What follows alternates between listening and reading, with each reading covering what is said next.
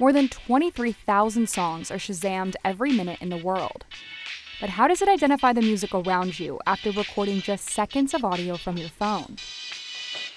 Shazam has to create a unique audio fingerprint of what you're hearing, and then search its database for a matching fingerprint. That means simplifying sound to a bunch of data that can be processed incredibly fast. This is the tech behind Shazam. The idea behind Shazam is simple. Take the audio captured on your phone and convert it into something a computer can easily compare to other songs. In acoustics, this is called audio fingerprinting, simplifying a song to a unique signature that you can identify even through lots of background noise.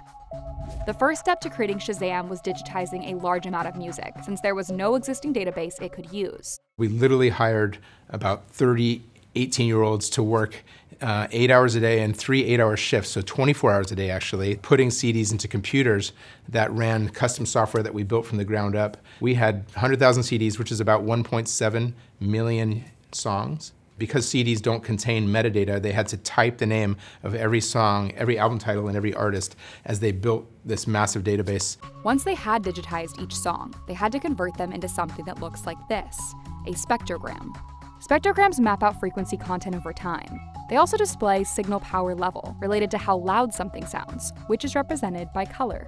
In this spectrogram of birdsong, we have time progressing to the right, as is always done in spectrograms, and then frequency on the vertical axis. So this is coming down. You know, that's not the right frequency zone, but that's the idea. Julius Smith is an emeritus professor at Stanford's Center for Computer Research in Music and Acoustics. He was also an early consultant for Shazam and assisted with one of the company's early patents. With music, spectrograms often look more complicated than this because you have to deal with harmonics, or overtones, which get softer as you move up from the fundamental frequency. Beethoven's Fifth Symphony, the opening measure is bum, bum, bum, and then the next whole measure is bum. So this is the classic bum, bum, bum, bum, bum, bum, bum, bum in score. And then over here in the spectrogram, we have the same thing, not as clearly written, but clear to hear, and that is bum, bum, bum, bum. Ba, ba, ba, ba. But if Shazam had to match spectrograms like this, it would take an incredibly long time to return a result. The first key insight was to focus on peaks in the spectrogram, because those peaks are the main thing the brain processes. Shazam simplifies a spectrogram like this to a scatter plot of peaks. Many of these peaks make it through background noise, but you may also end up with a bunch of additional meaningless peaks. So let's say we have a spectrogram of a piece of music, and then we look at the spectrum and how it changes as noise gets brought in. So let's say people start walking into the bar, people start drinking a lot, people start making a lot of noise. Then what you see is the original spectrogram plus a lot of new activity. And the brain is very good at understanding superpositions of sounds. If people can do it, then the computer can do it, right? The core of Shazam's technology is matching scatter plots that essentially chart the most powerful signals at different frequencies over time. It also develops some important processing steps to speed things up, so you can get a result quickly. Instead of searching its database for a match of all these points in the proper sequence, Shazam looks for multiple points at once and doesn't worry about the overall sequence until the end. For example, say you were in a coffee shop playing classical music.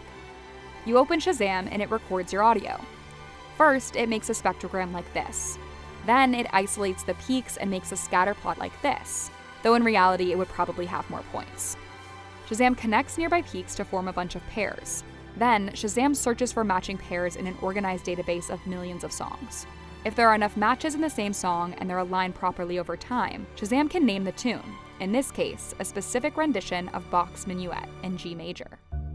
After about 2.5 years of development, Shazam launched in 2002, well before the smartphone era. Everyone was carrying these mobile phones around everywhere, and really you could only just do two things with them. You could make phone calls and you could send text messages. And I guess you could also play the game Snake. Here's how Shazam worked back then. This is one of its earliest pitch decks. Initially, Shazam was a service that people in the UK could access by dialing 2580.